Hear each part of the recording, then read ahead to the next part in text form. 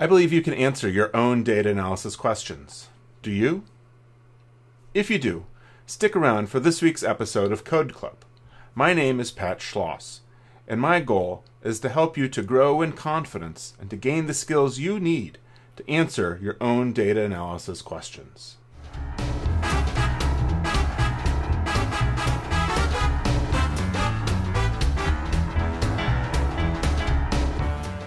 Running our farm is a lot of work. Every day there's all these little activities that we have to do to make sure that our animals are well fed and cared for, to make sure they're healthy.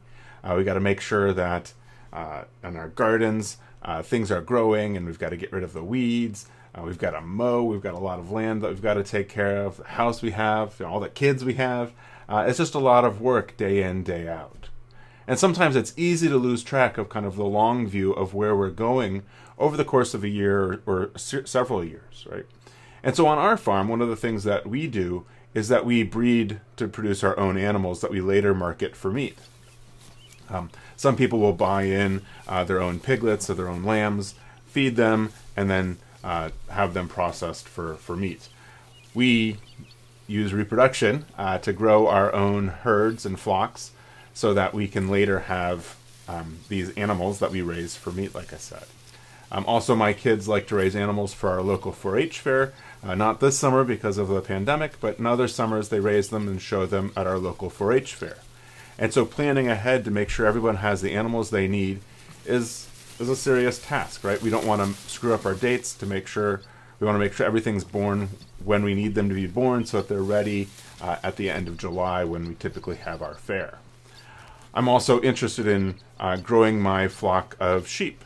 My son is interested in growing his herd of cattle. And so we need to make sure that these animals are born or having babies at the right time of year. A few years ago, we had a couple of calves born in the beginning of January in a bit of a snowstorm. Everything worked out, I think, but it was not ideal. If we'd have consulted a calendar a little bit more closely, we could have avoided some of those problems. So that is exactly what we're going to talk about on today's Code Club. Is how can we use functions within R using a package called lubridate, kind of like lubricate, but with a D instead of the C, lubridate, to help us to work with calendar functions, dates, times, things like that, for building into our data analysis. So I could ask the question, if an animal was bred today, when would I expect them to have their offspring if I know their gestation period, right? So one of these gestation periods that is fairly popular among people that farm is the gestation time for a pig. And so a sow will give birth to maybe 12 or so, 8 to 12 piglets. But her gestation period is 3 months, 3 weeks, 3 days, okay? And so that's easy to remember. It's kind of catchy. 3 months, 3 weeks, 3 days. But I don't know how many days that is, right? And if you think about it, some months have different numbers of days, right? Some months have 30 days, some have 31. Well, February has 28, but sometimes it has 29. Actually, this year it had 29 days because it was a leap year. And so depending on where you are in the calendar, you can get a different number of days for that 3 months, 3 weeks, 3 days, right? So we're going to work on that in R. We'll also talk about that problem of breeding cattle to make sure that they're born after March 1st of the year. So if they're born after March 1st, well, when do they need to be bred? And also, we like to have our lambs born 3 times a year so that each ewe has 3 sets of lambs every 2 years. So we have different sets of ewes in our flock that give birth at different times of the year. And so how do we set that up? So these are all things that we'll talk about in today's Code Club. So join me now as we go over to the Riffomonas website, riffomonas.org/Code Club. And here we will see the title for today's Code Club, Let's Do It, stealing song title from Ella Fitzgerald, I believe, and the more modern version is something I'm a fan of by Joan Jett, which was in the 90s movie Tank Girl. One of the tools that I've found to be really useful are what's called gestation tables. And here is an example of one for pigs. And so if I had a sow that was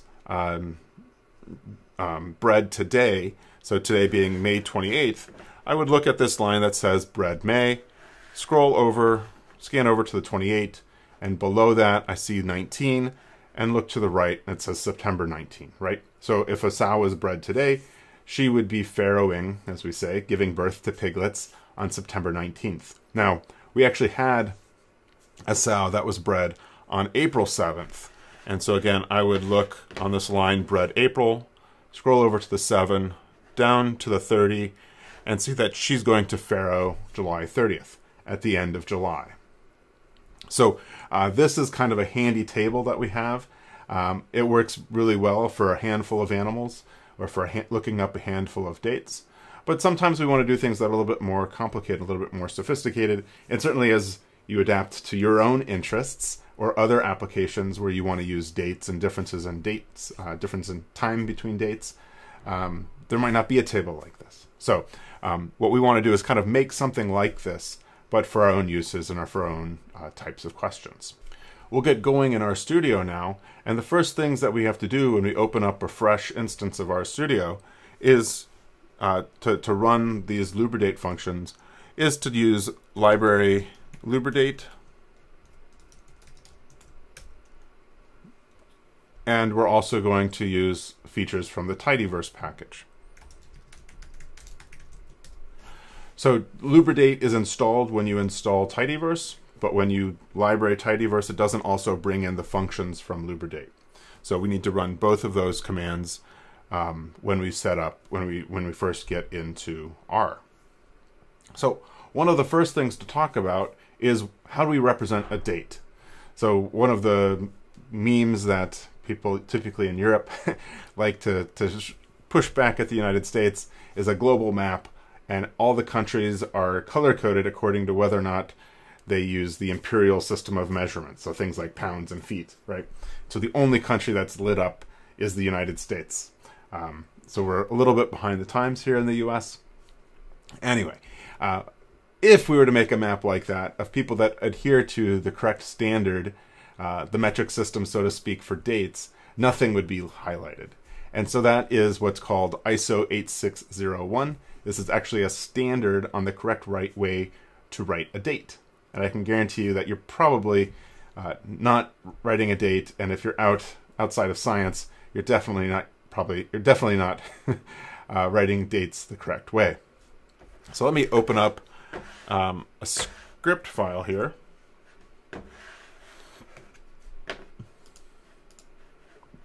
And so again, if today is May 28th, 2020, we might write that in different ways. You might say, well, Pat, that's a weird way of writing it.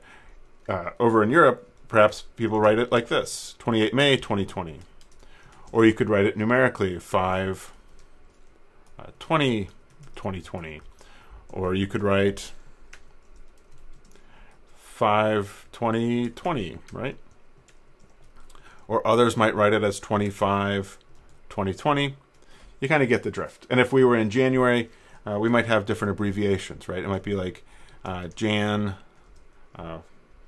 1 2020 or January 1 2020. And so there's a lot of ambiguity in how we write dates, that there's a lot of, maybe not ambiguity, but inconsistency in how we express the writing of our dates. These types of formats are relatively easy for a computer to figure out. There are dates where it's not so easy to figure out, right? So what about February 5th, 2020? Right? How would we write that numerically? Well, the convention that I grew up using would be 2/5/2020. But again, a more European system might write 5/2/2020. And I'd look at that and say, oh, May 2nd, right? And so for those dates that are earlier in the month, there's ambiguity as to which number is the month and which is the day. So unless you tell the computer which format you're using, it's confusing. So lubridate has a series of functions for converting examples like these into actual dates, converting it to the ISO standard. And I've talked a lot about this ISO standard, but I haven't actually described it yet. And so, like I said, the ISO standard is quite a bit different from these formats of dates, where we might say 2020 05-28. And the syntax here is a 4-digit year, a 2-digit month. So like May would be 05, October would be 10, and then a 2-digit day. So if it's the 5th of the month, it'd be 05. The 28th of the month, like today, would be 28. Okay, so year, hyphen, month, hyphen, day. Okay, and the nice thing about this is that all your dates will be the same number of characters.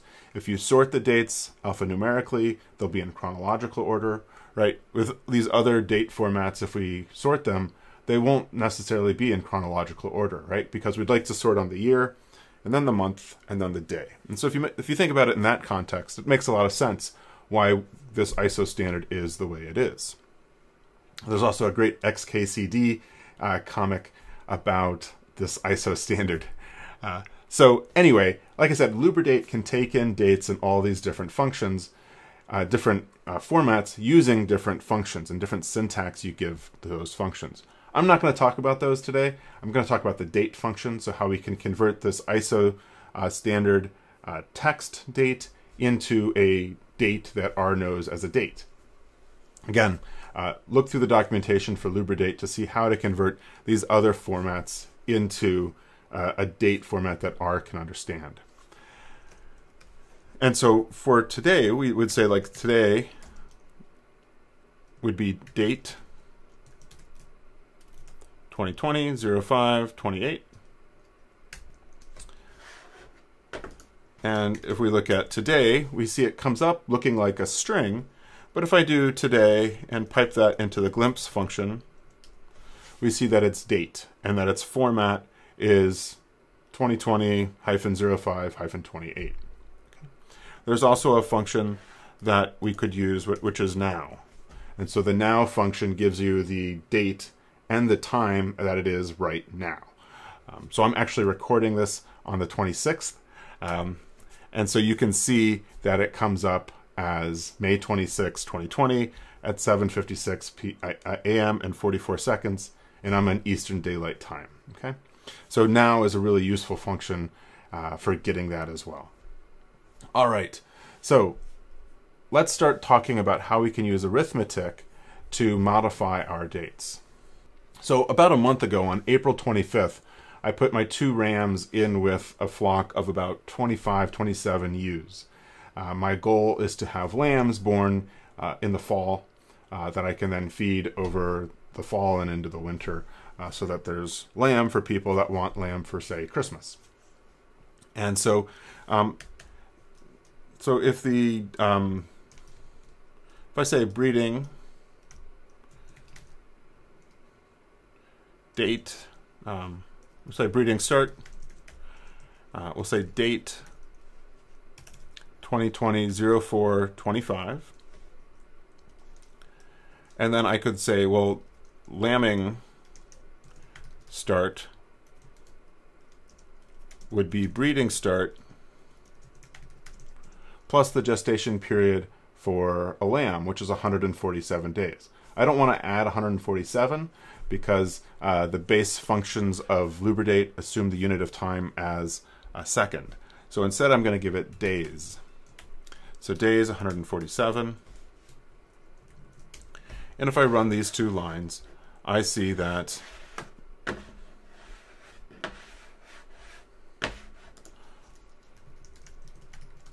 my lambing start will start on September 19th of 2020. So like I said, the rams are still out there.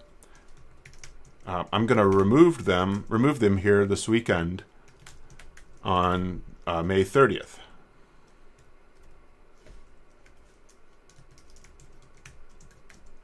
And so that will be breeding end plus days 147. Oh. I've got to define both variables. And so lambing end will be October 24th. So I'll go from September 19th to October 24th. I use ovulation cycle is about 17 or 18 days. And so in this period of time that I've had the rams out there, there'll have been 2 opportunities for those ewes to become pregnant. So if they all got bred on this first cycle, then things probably won't go out till middle of October like that. Okay. So again, seeing that we can use this days function to add on 147 days. There are other functions like days, including years, months, weeks, hours, minutes, seconds, nanoseconds, picoseconds, milliseconds. We're not going to deal with the clock time issues. We're going to deal with calendar time. And so, as I mentioned, there's this heuristic of 3 months, 3 weeks, 3 days. And if I now think about my pigs, that we saw our sow being bred on April 7th. And so if we say breed date 2020-04-07, so you'll get good practice with this tutorial of learning the ISO standard. And so if we do breed date plus, much like we did with days 147, I can then do months 3, weeks 3, days 3. And I see then that I would expect them to be born on July 30th. I think with that farrowing table that I had up, that it was right about the same time. I'm already forgetting what time I think it was maybe July 29th, I said.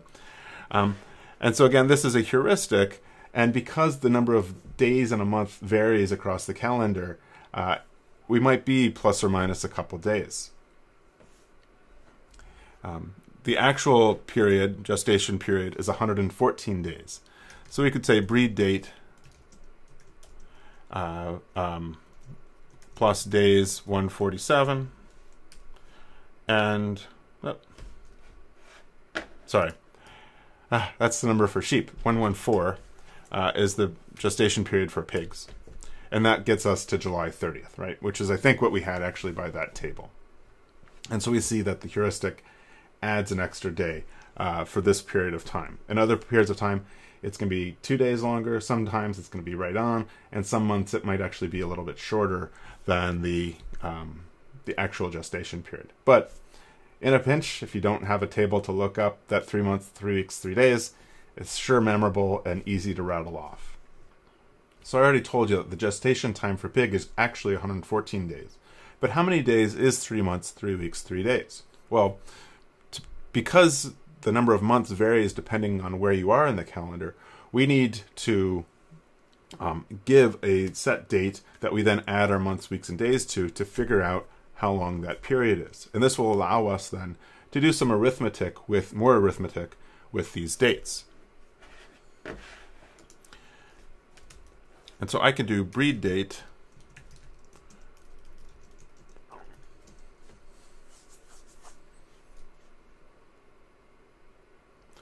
plus months 3, weeks 3, days 3.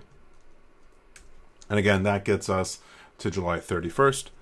But I could also then subtract out breed date, and it tells me that the time difference is 115 days. That's pretty nice. So I'm going to make this a little bit cleaner by copying down these 2 lines. And so the breed date is that. The due date is this, right? Breed date, due date. And if I look at my due date, again, July 31st, and I could do due date minus breed date, 115 days. So the subtraction works well. An alternative that maybe gives you a little bit more flexibility is diff time. So we do diff time, due date, comma, breed date. And we see a time difference of 115 days. We could also then say units equals secs for a number of seconds. Or we could do hours. Or we could do weeks. Right? But the default is days, 115 days. And so diff time gives you a little bit more power than straight up arithmetic does, right? Straight up, if we did due date minus breed date, we get the same output for the number of days, but say I'd wanted to convert that to weeks, well, then I need to use that diff time. And so I'm going to be using diff time for the most of the rest of the workshop, most of the rest of this tutorial. Okay, so again, we could change this date to look at, say, like February 7th, say. And we see there that the difference is 114 days. And we could also look at, let's look at like April, 115 days. We'll go ahead and remove that line. If we looked June, 116 days. If we look in August, we got 116 days. And if we look in October, 116 days. So we get between 114 and 116 days. The actual gestation time of 114 days. Again, it's close, right? It's probably close enough for the applications I'm interested in, at least, because I'm always going to be looking for the sow to be in labor a couple days before the due date anyway. All right. So again, we've seen how we can use these months, days, weeks, years, those types of functions to add time onto a calendar date. Let's think about a different application, which would be to backdate a breeding time. So say my due date is March 1st. So the weather in Michigan is really unpredictable. Here in May, as I've already talked about, we had 25-degree weather. Yesterday it was 85 degrees. Today it's supposed to be 88 degrees. Ugh, it's so hot. But such variation, right? So I feel like if we can get past March 1st, then we'll be in good shape for our calves to be born. So if I want things born after March 1st, then the question is, well, when should they be bred after, right? I don't want to breed before a certain date. I need to figure out what that date is.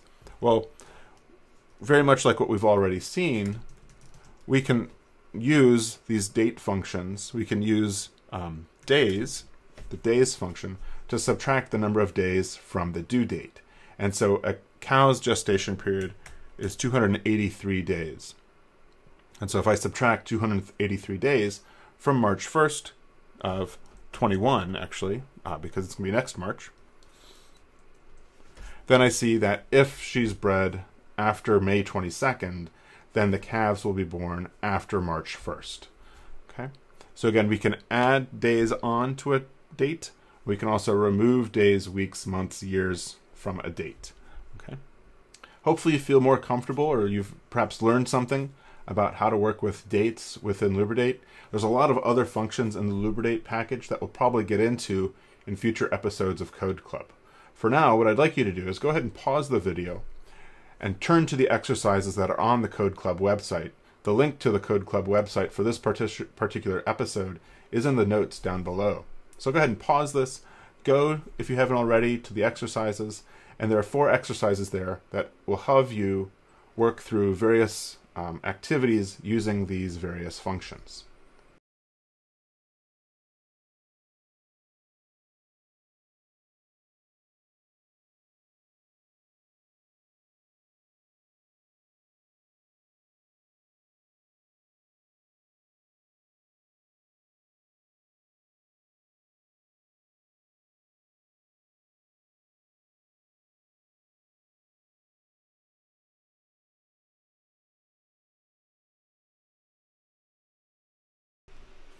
Hopefully you found those exercises useful for growing in familiarity and your comfort in using these various functions from lubridate. What I'd like to do now is go through these 4 exercises with you to show you how I would do them. Of course, you might come up with a different way, but as long as we get the same answers, we're good to go.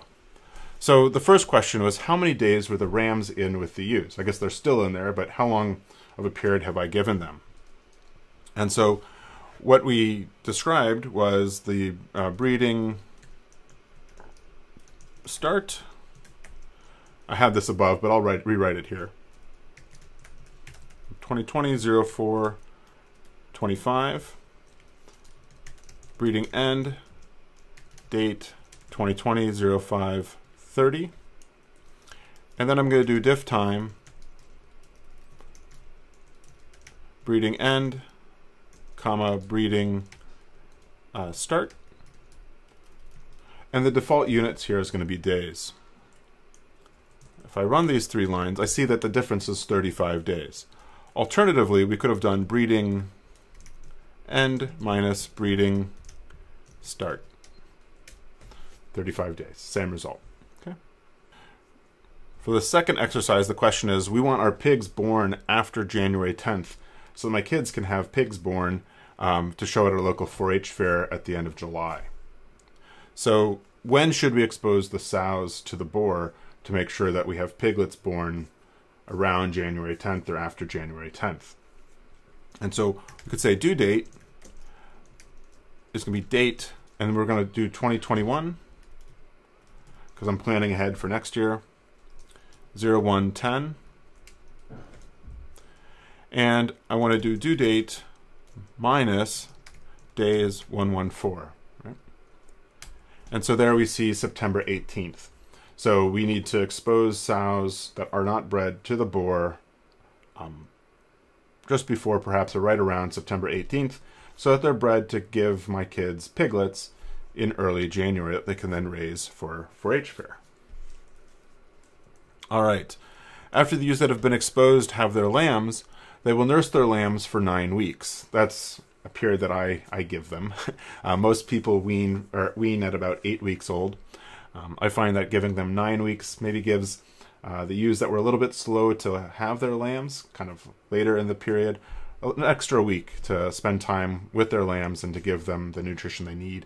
But generally, milk production has really kind of fallen off by about, I think, like 5 or 6 weeks.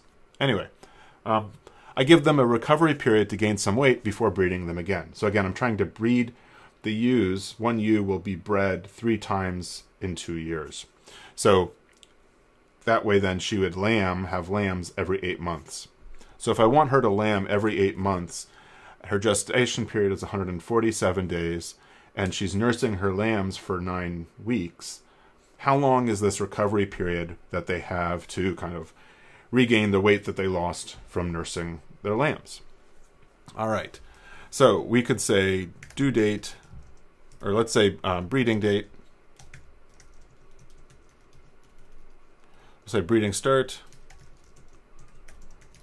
date 2020-04-25. Lambing start will be breeding start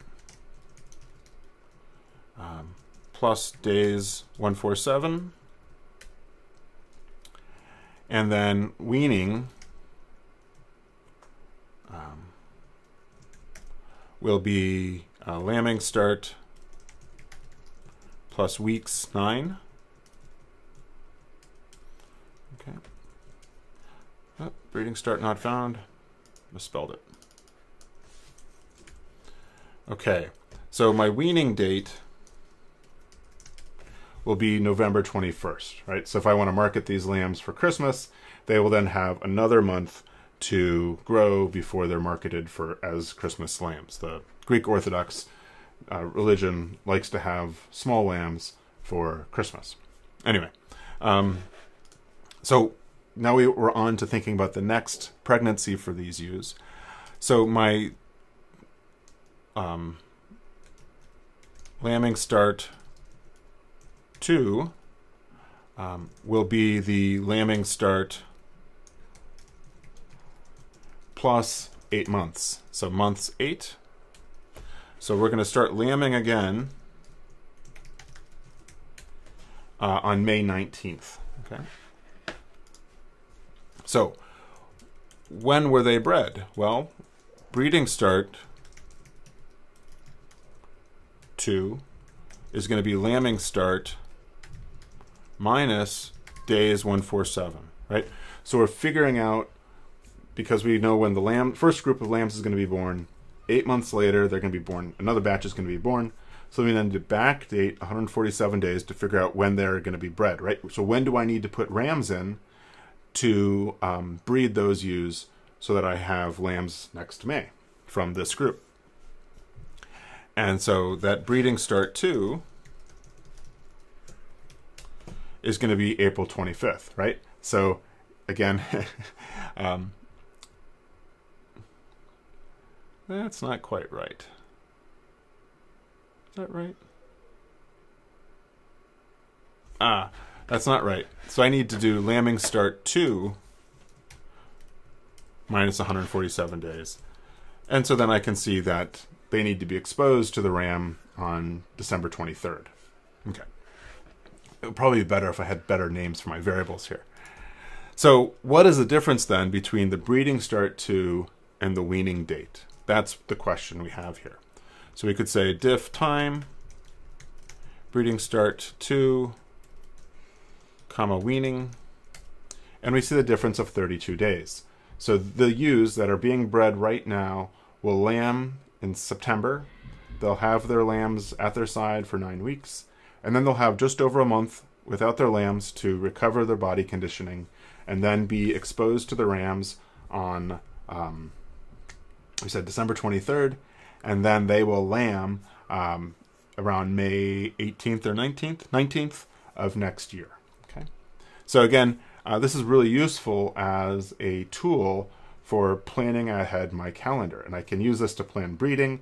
I can also use it to think about how I'm going to feed these ewes. The other thing I can do is that this is all one chunk of code. That's about 6 lines of code here, that if I'm interested in these 5 different dates, right, I could also add weaning 2 to be lambing start 2 plus weeks 9, right, that I'm interested in these 6 dates, that by changing this initial date and rerunning those lines of code, I can get updated dates for everything.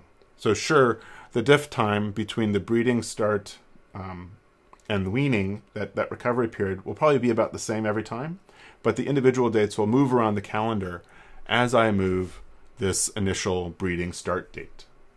Okay.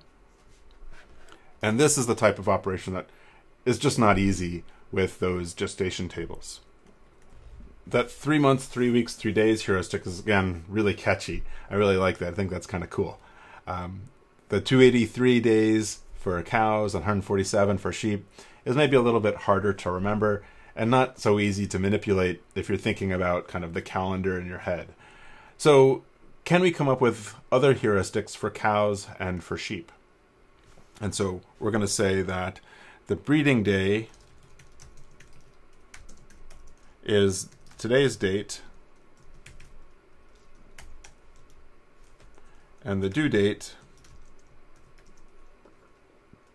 we'll say, let's say due date heuristic. We'll say breeding day of breeding day plus, let's say, 7 months, 7 weeks, 7 days.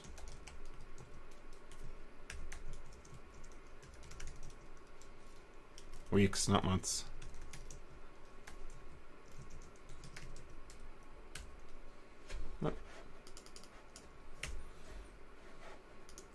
And then due date, gestation, we'll say breeding day plus days 283. And then we can do diff time,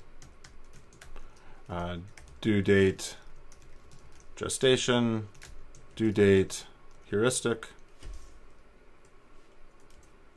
And we see there's a difference here of 13 days, that the actual gestation was 13 days longer than the heuristic. So I need to change this a little bit to get it to be what I want. So let's try 8 months, 8 weeks. And we can then rerun all this. Then we're 18 days along the other way, so that's not good. Let's try 9 months. So what does just 9 months get us? 7 days. So let's do 9 months and 9 days minus 2 days. Okay. So what we see then is that we're within 2 days with a heuristic of 9 months, 9 days as the gestation period for a cow, right?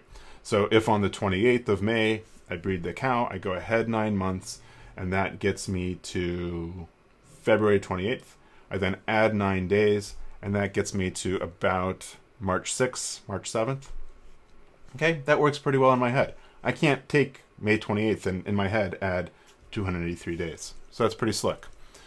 So this will be for cows. Let's do sheep now.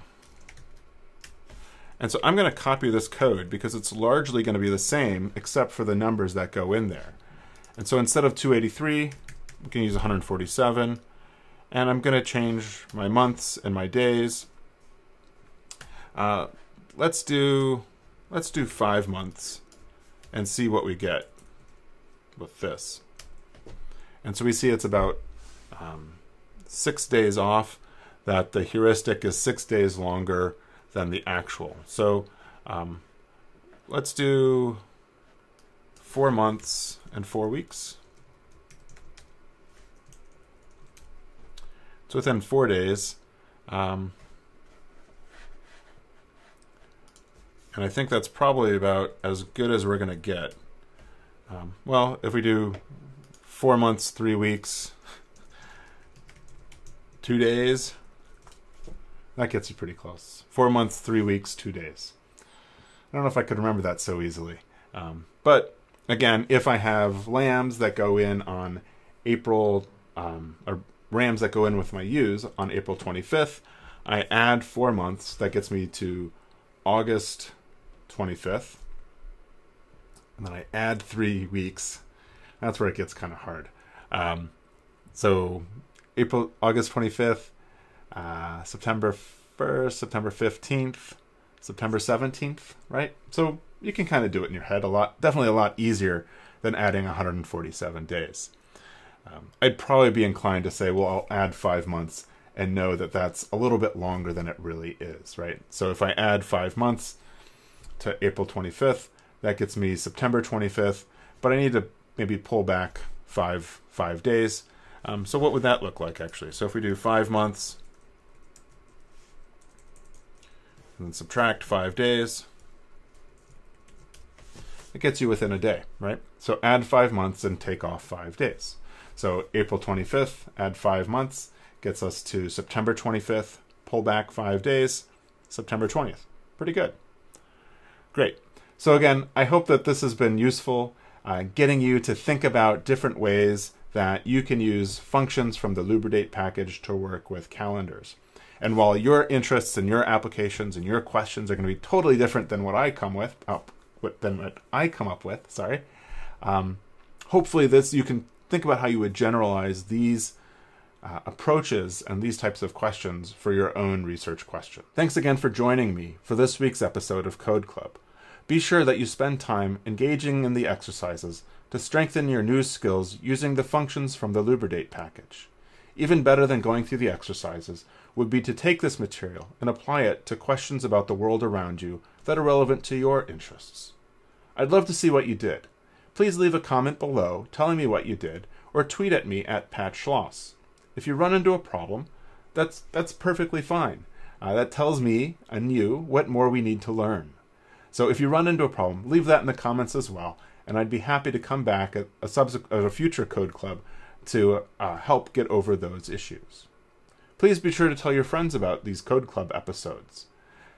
You can help others to learn more about them by liking this video, subscribing to the Riffomonas channel, and clicking on the bell for notifications so that you know when the next episode of Code Club is released. These Code Clubs come out every Thursday afternoon. So keep practicing, and we'll see you with the next Code Club episode.